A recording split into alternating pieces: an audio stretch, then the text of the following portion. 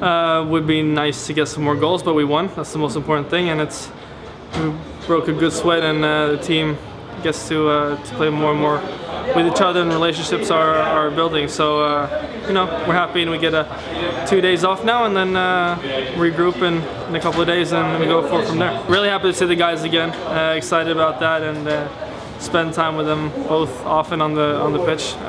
So we're just trying to build and get better now. We got to see him in Puerto Rico, but now it's really for me an opportunity to train under him more, and it's from the feedback I have from the guys while I was in January camp, it's very good and positive. So I think the fans can expect good things this season.